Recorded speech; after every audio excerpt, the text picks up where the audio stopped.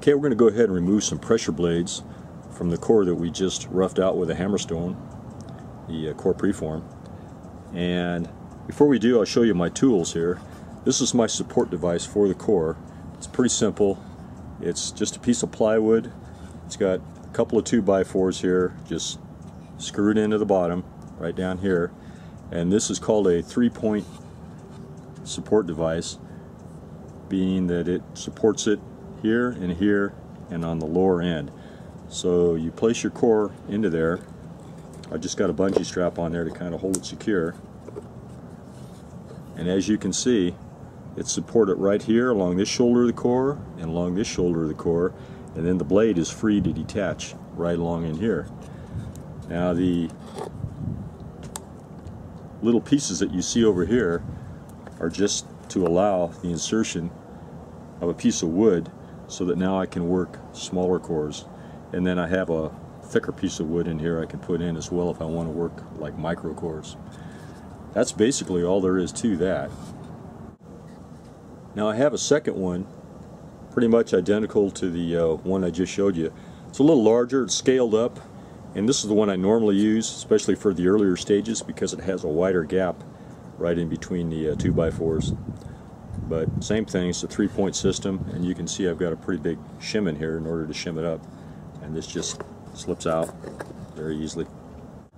Okay, here's my aboriginal support for removing blades from a core. It's just 2 tree branches. They've been squared off a little bit here on the very ends. About 18 inches long, pointed on the other end, pounded into the ground. Take a flat rock, set it behind there. Put a little piece of leather down here to support the distal end of the core.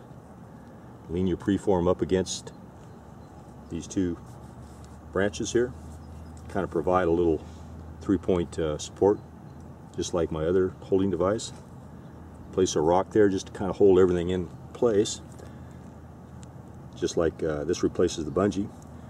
And there you have it. We put this on the end, remove a blade.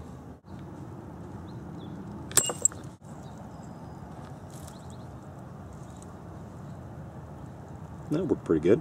So here's the blade. It broke up a little bit, but kind of an early stage blade. So this setup over here is essentially the same as my portable unit. It's just that it's more aboriginal, something they could have easily done. Perhaps they did do.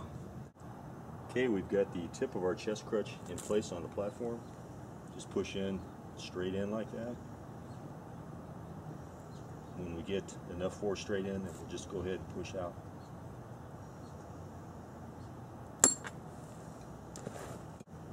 Here's our blade removal. It's our first blade.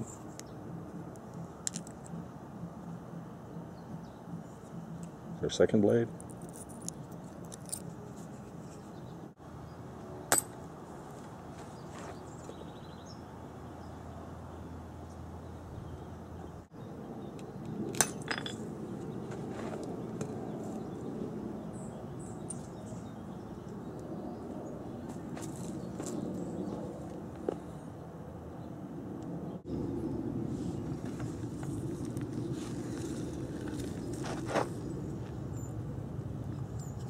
Pretty simple.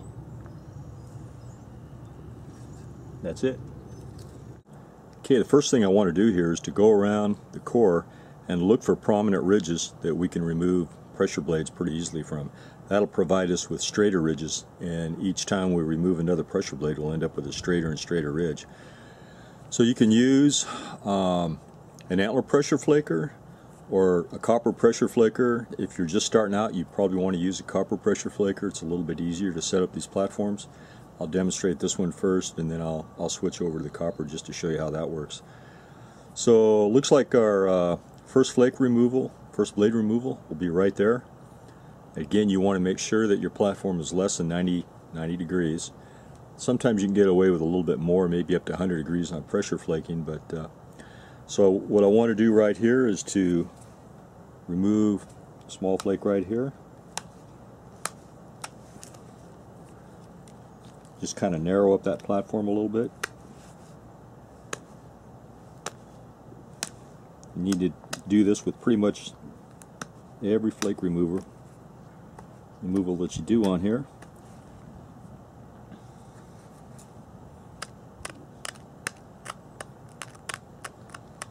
Probably got about 75 degrees here. It's actually kind of a sharp angle on this one, so I'm pressing that edge back a little bit further so I can get a little bit deeper detachment. I don't want too shallow of a flake, and I'll abrade it pretty good on this one.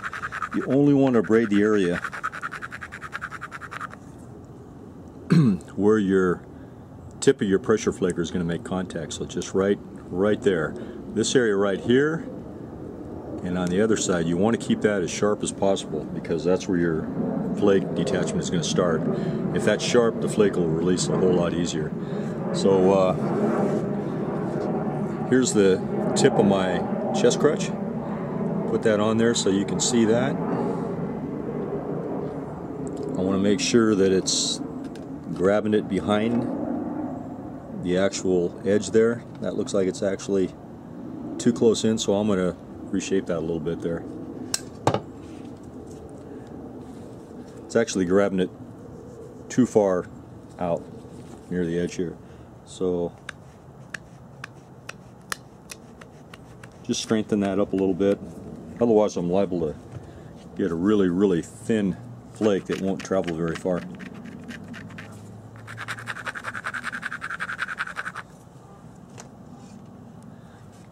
Probably didn't do a whole lot of change there, but let's see how that looks in there. Okay, that looks better. We'll give that a go. So I'm just going to show you how this fits in here with the support device on my lap here. This just goes in here like that.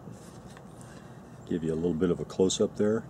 You can see where the flake detachment is allowed to release freely right between the two blocks here, and it'll hit this little curtain right here. Of course, you could arrange a curtain on the aboriginal mock-up of this as well. So we'll go ahead and remove a blade there. Okay, I've got it set up on the ground here. Put the tip of the pressure flaker with that notch right on the platform. I apply pressure straight in before I apply any outward pressure at all. So here we go.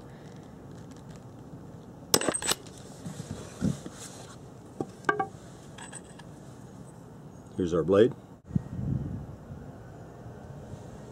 Here it is back on the core. Went all the way down to here, so that helped straighten that up a little bit and gave us two better ridges. We'll give you a different perspective on the next shot here. Okay, we'll take our next pressure blade right here and we'll set up a platform here. I'll use the copper pressure flaker since that's probably what most folks are going to be using. The idea here is to remove fairly thick pressure blades here on this first go around, because the thicker blades will result in smoother, straighter ridges. So that's what we're going to do here. So we need to isolate that platform a little bit. It's a little bit high right in there, and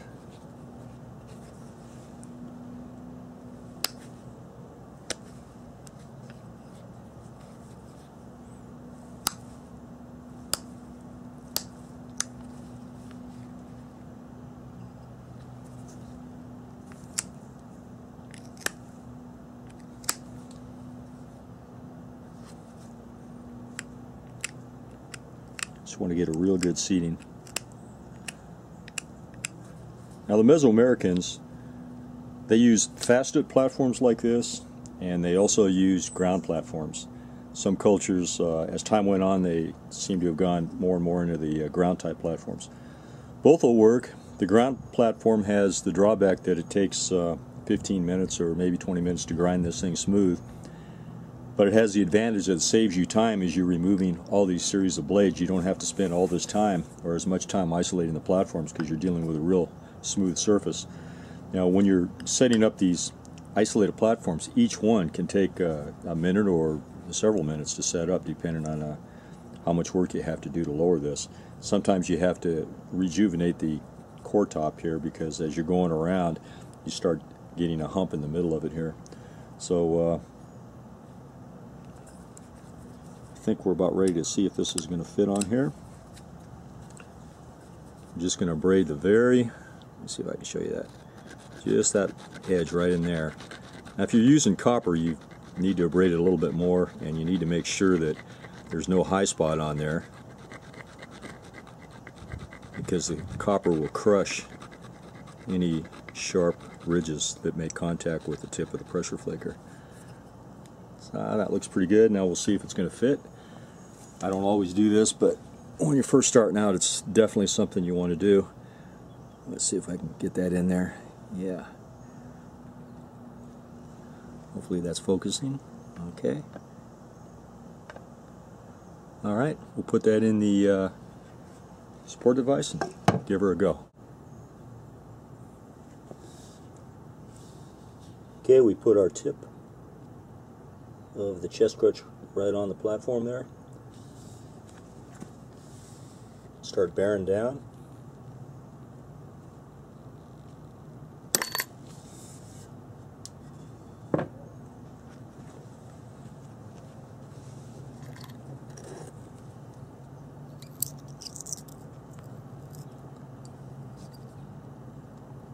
Here's our blade removal. This one is a triangular cross-section blade because our platform was right in line with this ridge right here. Went all the way to the tip, really straighten that up nicely. Okay, so with only 2 pressure blades removed on this so far, you can see how it's already starting to look a little better. And I'm going to run the next one right over here, and I think it'll come over here and remove this little projection right here. So I'm going to steer it off in that direction by applying my force in that direction as well, and just isolate a little bit more here.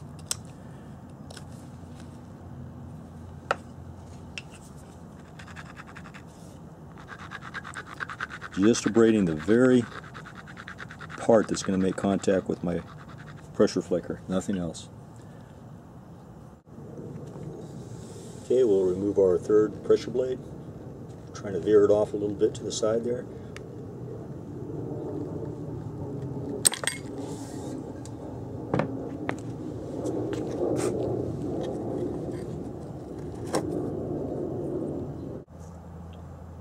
Okay, here's another shot of that blade. And you can see how each one of these is just making it a whole lot better. Still got a little projection sticking out right there. So what I often do is just take a little hammerstone like that and just get rid of those little projections right there. Now this one here we'll get probably when we get this one, or maybe as we remove 2 more blades in here, we'll end up getting this little high spot, which isn't near as high as it was before. So I'm going to continue on with this and remove some more pressure blades. I'll put them aside and we'll show them to you later. And as we get into the, these are called primary series, the initial primary pressure blades. And of course they're not near as good as the latter ones that we'll get that'll be pretty much all trapezoidal in cross section and much more refined looking blades. So we'll show you that here in a little bit. I'm going to turn the camera off for now. So here's the first 14 blades we removed in sequence here as they came off the core. And you can see the ridges are getting a lot more regular, and the core's starting to take a pretty good shape. Now there are some problems here in this core that I just want to point out here. This particular flake right here, I tried to go really deep, and as a result I've got a little area right there. I'll show you how I deal with that. There's some other issues on this core right here. Right here you can see there's a cone fracture there, and there's several more right along in here, along this cortex here, where something tumbled along that when this was sitting out in the field, you know, thousands of years ago or whatever, another rock or something. So that's going to present a little bit of a challenge. There's a little bit of an inclusion down here that surfaced on one of these blade removals. Kind of unusual, perfectly round inclusion there. So here's another shot of that flake, that last flake I detached. And you can see I was trying to go pretty deep and wide. It's a nice nice blade, but it didn't undercut this little high-rise area I've got right here in the distal end. So anytime you end up with a situation like that, you need to correct it, because if I remove another blade over here, I'm just going to end up with a sort of a wall going across here. So I think I can take and repair this one here with my pressure flaker. I'll just put it right on here